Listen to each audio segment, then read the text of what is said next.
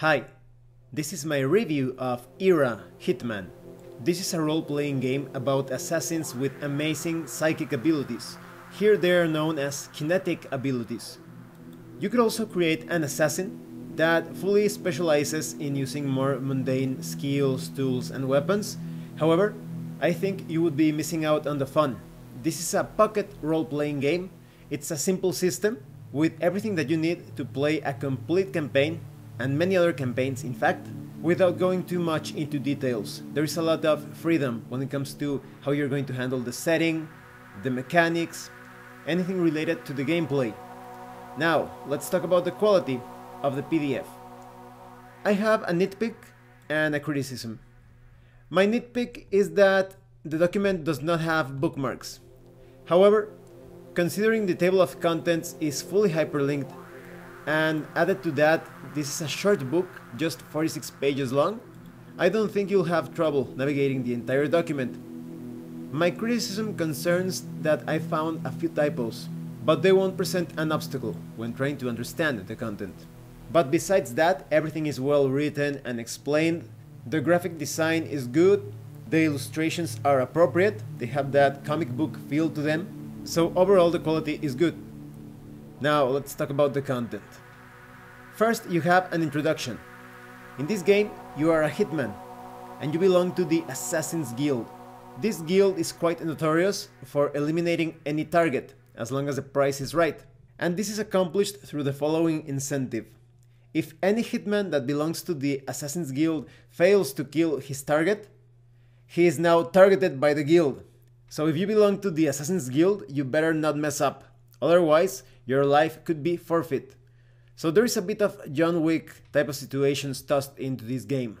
This guild is highly organized. They even have a cleanup crew to remove anything that could reveal some evidence as to the assassinations.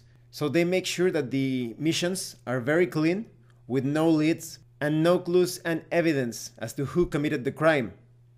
Now in this guild there are some assassins that have kinetic abilities. These are over-the-top psychic powers. They are not as powerful as those that you would find in Era the Empowered. If you haven't seen my review of that role-playing game, please check out the link in the description below, but they are still quite extraordinary. So in this small introduction, you have information about the setting without going too deep into the details, so you can modify anything about the guild, about the world itself, etc. After that, we have information on character creation. Assassinations are handled by specialized teams, so it's a good idea to have a wide variety of talents. First, you determine your experience level. You have newbie, experienced, elite, and veteran. One experience level is not better than the others. So for example, a newbie is going to have a bonus to stamina. A more experienced hitman is going to have a bonus to dexterity. An elite hitman is going to get a bonus to intelligence, and a veteran is going to get a bonus to wits. So it all depends on your type of specialization and the type of character concept that you have decided to create. Then you flesh out the backstory of your character, the history with the Assassin's Guild, with any sort of task or mission that he took on, and you also have the assassination style. You choose one of these styles so you can better focus your assassin or your hitman. You have close and personal, which is about approaching someone in close quarters combat. You're usually quite strong and stealthy. You have lying in wait. This is about hiding, remaining on the spot, waiting for the right moment to strike, and you're also quite hard to trace. Then you have trapper.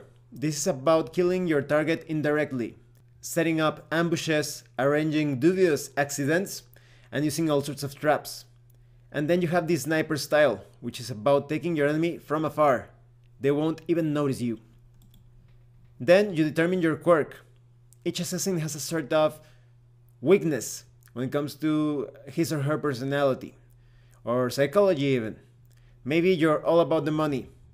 You'll do whatever it takes to get the job done, and you constantly negotiate for more money. Or maybe you are scarred, so you have this ugly scar, and you are easy to recognize.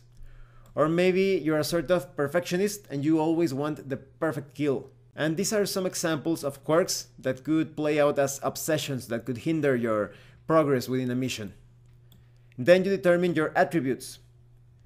You have different categories. You have the category of potence, which has to do with affecting the world around you through strength and intelligence.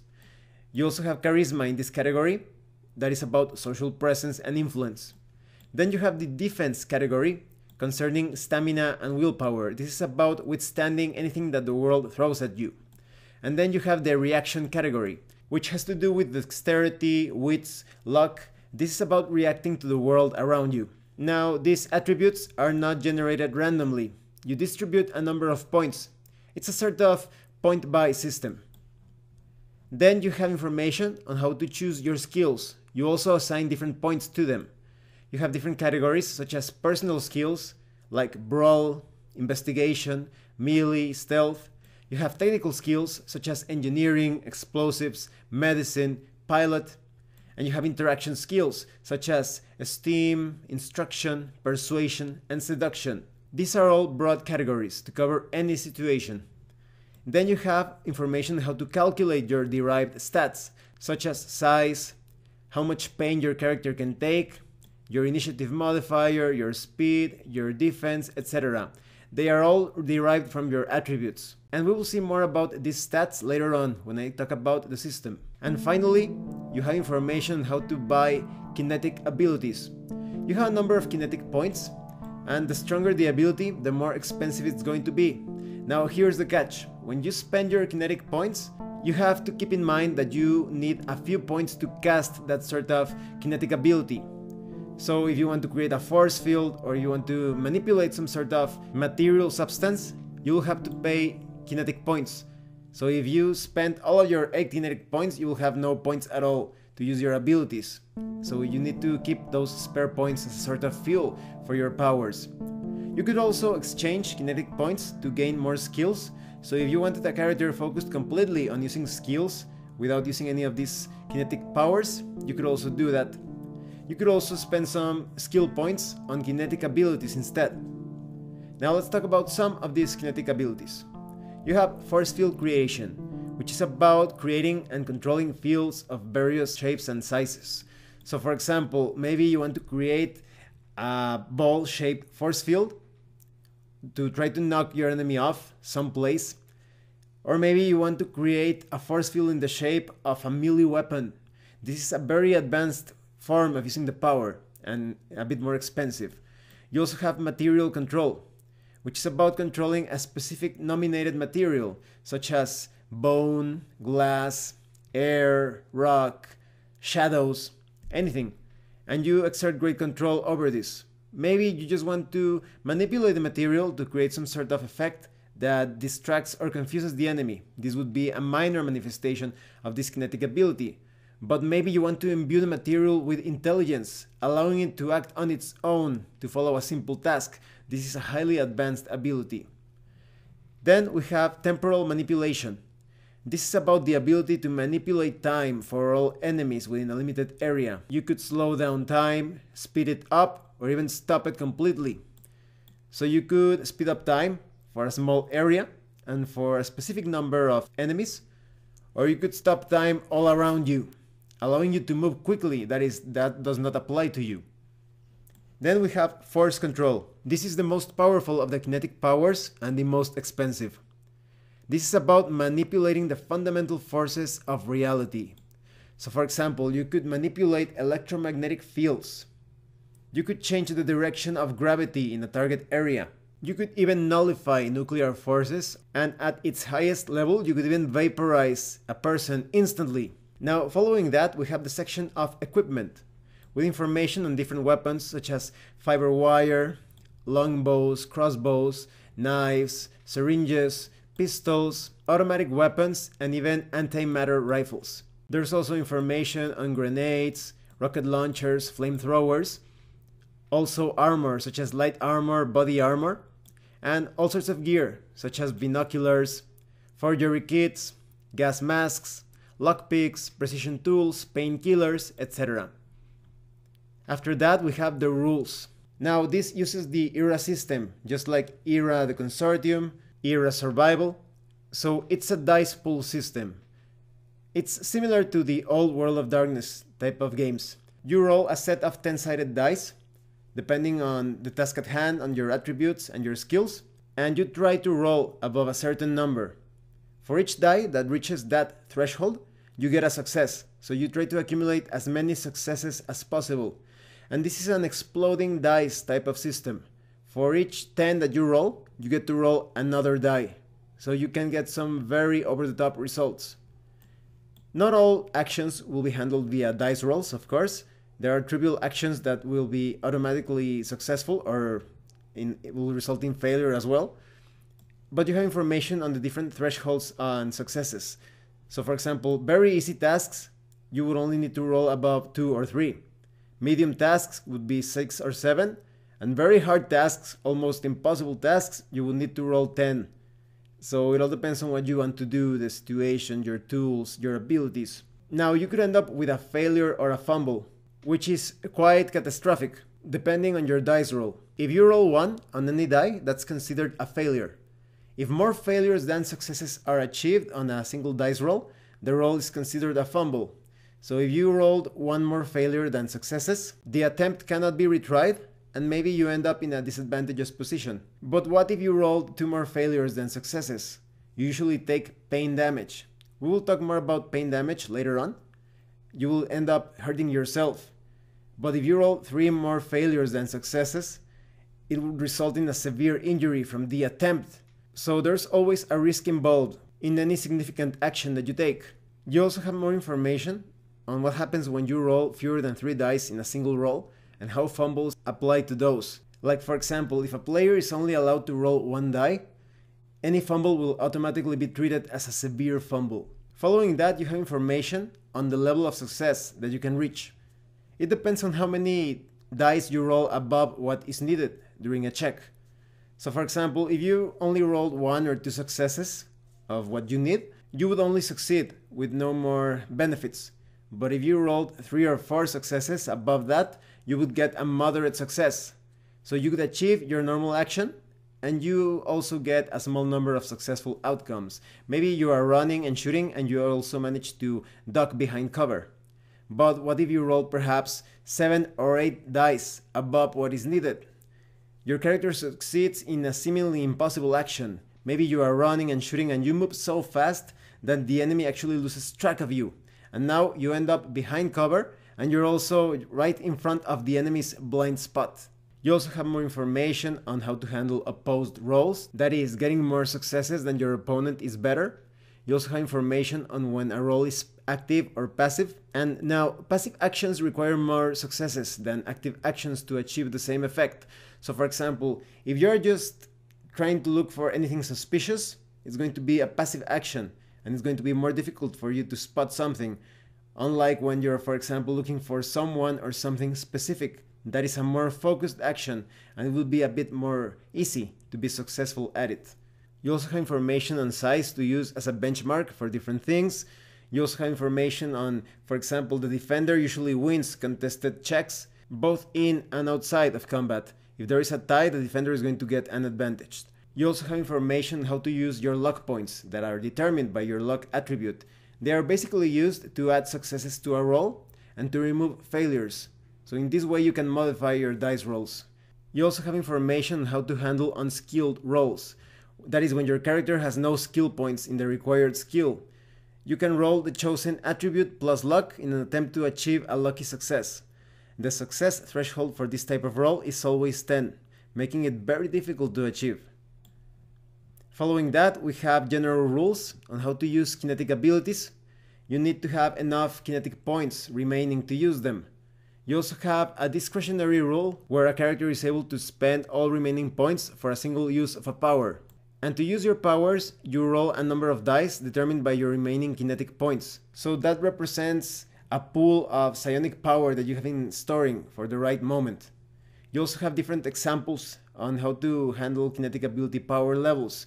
So maybe, for example, if you want to remove the air from someone's lungs, they tell you the number of successes that you need to do that and to concentrate the effect to keep it going. And you can do some really over-the-top things, of course, some extraordinary things, but within the fictional context, they try to handle things a bit more realistically. That is, for example, it's possible to create a sort of force field that serves as a boat or platform. Maybe you need to infiltrate some place that is across some lake or river and you do not want to get wet because that would leave puddles behind you or drops of water and they could easily track you. So you could use your kinetic powers to create this platform over the water to move across. However, you wouldn't be able to create a sort of force vehicle to move across the ocean. So there are limits to your powers. Now, when it comes to damage and healing, there are two types of damage that you can take: pain damage and health damage. Pain damage represents pain and fatigue. It usually ends up with you unconscious and perhaps bleeding out. So although quite severe, it's not as lethal as health damage. These are life-threatening injuries. If a character's health boxes are filled with damage, they die. Now, when we get to combat, I will give more details about this, but suffice to say, you have different boxes: pain damage boxes and health damage boxes. And if they fill out, depending on the type of damage, you would end up unconscious or dead. And there are damage and kill thresholds for each weapon. And depending on the dice that you roll, if you roll above the damage threshold, you're going to deal health damage, unless your weapon specifically says that it deals pain damage. But if you roll above the kill threshold, the target is immediately killed. So this is an important consideration in this game because you are playing as a hitman. You also have details on how to heal yourself using perhaps skill checks or substances, or maybe just healing naturally. In my opinion, this is a bit more on the pulpy side, so you will be able to jump right back into the action. Maybe it's because of all that kinetic power presence in the game that healing is accelerated. Following that, we have status effects such as bleeding, being blinded, drowning, suffocation, electrocution, fire and acid damage. What happens when you are horrified by something, maybe some sort of substance or some sort of kinetic power. What happens when you are poisoned or stunned. Now there's also the survival mode. I've seen this in other era games. This is a state in which you reduce incoming damage. You can only enter this state or mode by achieving 3 survival plus stamina successes. And you can maintain this sort of mode if you achieve an additional success each turn. So for example, if you want to keep this survival mode in the following turn, you will need to roll 4 successes. In the next turn, 5 successes, and so forth. However, when the mode ends, you cannot attempt this mode for 3 combat turns or 30 seconds. Now let's talk about combats. There aren't too many different techniques, attacks, kicks, hand strikes. It's just a few simple rolls depending on what you want to do, and it all depends on the situation, the type of tool or weapon that you are using. Perhaps some details concerning the battlefield. Maybe you are attacking from the higher ground, maybe you are attacking from behind cover, maybe your character is shooting sideways, or maybe you are deciding to kick and punch in a sort of flurry of blows. Maybe you are attacking the vital points of your opponent. It's highly cinematic and not too simulationist. So at the start of combat, you make an initiative roll. You roll 1 die for each character, and this is added to the initiative modifier, and the highest number goes first. Now each character can move and perform a single action, but if you decide to use 2 weapons, if you want to go akimbo or dual wielding, you could carry out 2 attacks per turn, but with a penalty to your dice pool. You have details on hiding behind cover, moving in combat, making sneak attacks, and melee combat is quite simple. First, you determine your hit dice pool. This is usually formed by combining strength and melee against the target defense. So if you have strength 3 and melee attack 2, it would be 5 dice in that roll. And this applies to any other check in Era Hitman. If you want to use a skill even outside of combat, you would add your attribute plus your skill to determine if you are successful.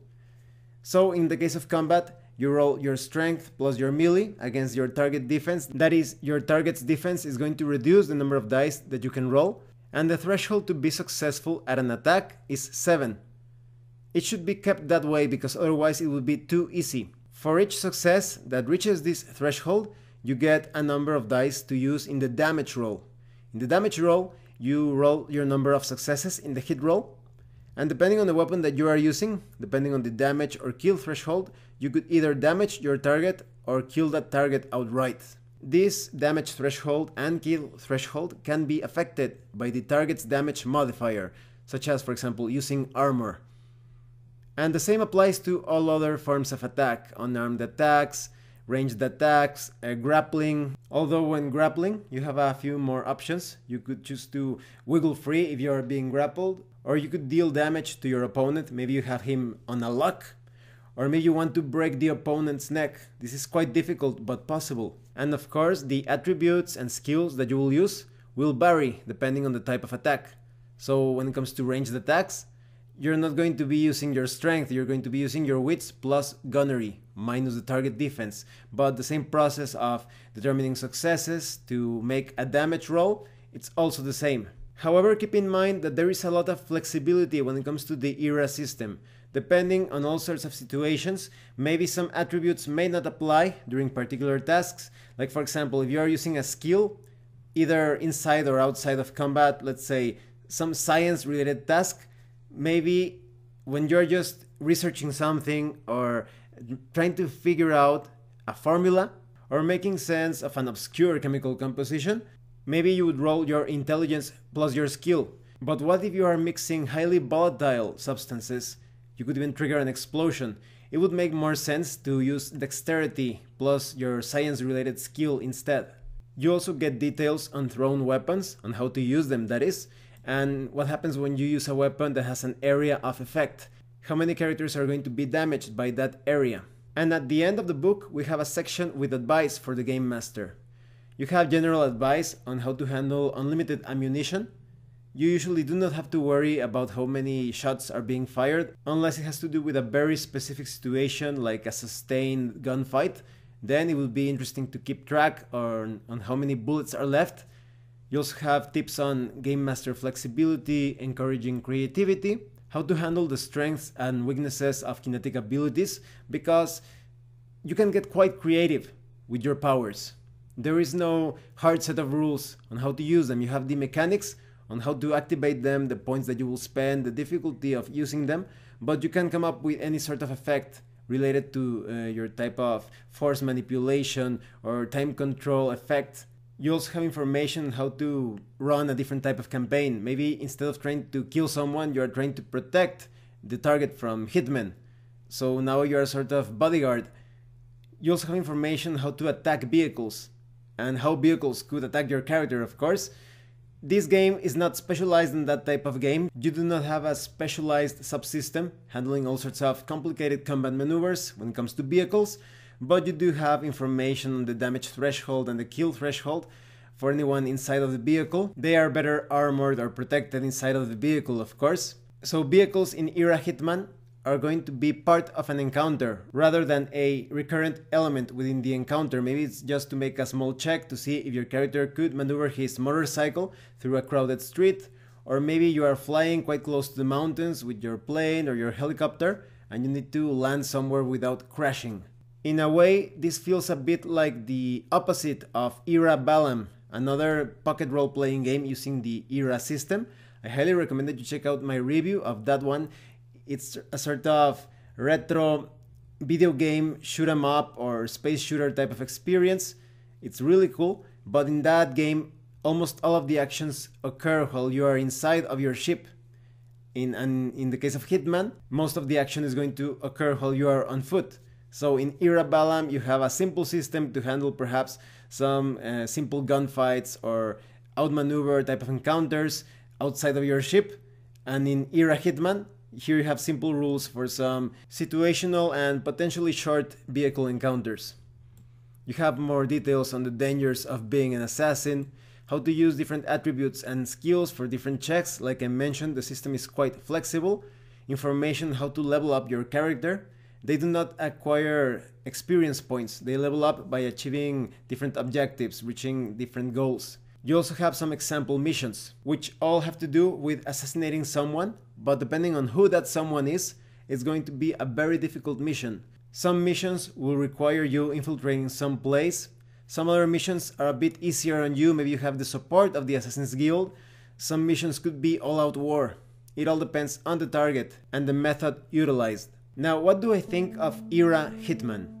I think this is a great game. if you want to play as a sort of psychic assassin. If you're looking for something a bit more hard sci-fi, you could also play this game, and substituting kinetic abilities for skills. After all, you have that system to convert kinetic points into skill points, but the kinetic abilities separate this game from other assassin type of games.